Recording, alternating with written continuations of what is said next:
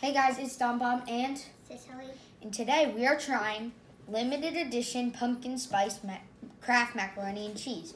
So we went on Twitter and we saw Kraft was giving away one box of pumpkin spice macaroni and cheese. And out of 1,000 people, we were one of them.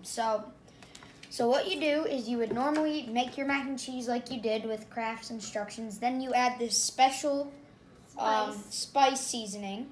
And then you Smells like a cinnamon. And then we're going to take a bite, add cinnamon. Okay, can you tell us what the card says that they sent Okay, us? so in your hands, you now hold one of 1,000 batches of the pumpkin spice Kraft and mac and cheese. You will get to experience the fall flavor combination with thousands of people across the country signed up to try. So what are you waiting for? Button up that flannel, tie on the chunky scarf and enjoy. A flannel and a chunky scarf.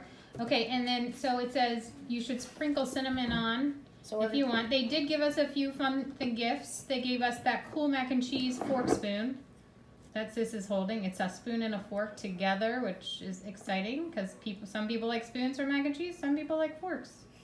And they gave us that container that says pumpkin spice Kraft mac and cheese. They gave us a sticker too. A macaroni sticker. Here, smile, macaroni smile sticker. Okay, all right, so here we go. They're gonna try it without the cinnamon first, and then they're gonna try it with cinnamon. And Sis is a mac and cheese expert. She pretty much orders it everywhere, every time. Especially mac and cheese. That tastes like pumpkin spice. Mac and cheese broccoli soup is her new favorite mac and cheese thing. That is really good. It's really good? Yes. Really? Yeah. It's actually much better than I thought. Much better than you thought it would be. What did you expect it to be like? I expected it to be weird flavor. Like sweet?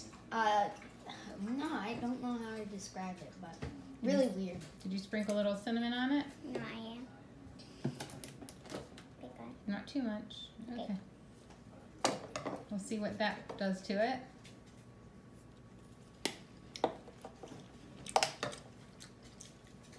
Tastes like a pumpkin pie almost. Yeah?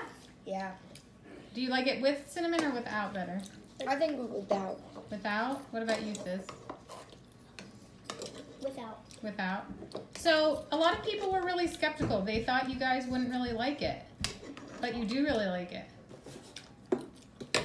Yeah. I mean, you probably wouldn't want to eat it all the time. I know. But once in a while, yeah. It's delicious.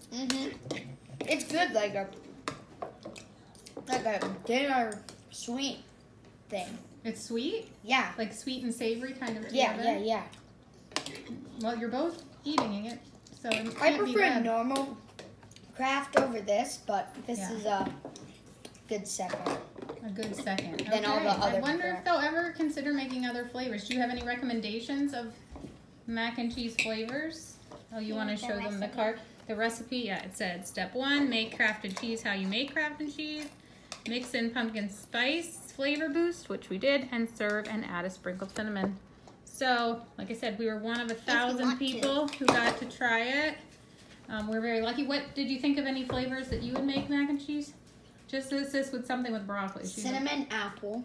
Cinnamon apple mac and cheese? Yeah. You would put apple in there? If they can pull Broccoli off cheddar mac and cheese. We know you love broccoli. I would either do that or like a vegetable flavor. Like what? Like not veggies in it, but like a broccoli flavor. Like she was saying. Yeah. Like not where you're actually chewing broccoli, but like the broccoli cheese flavor. Oh, so you don't want to actually eat the green things. You just like the flavor. Yeah. Okay.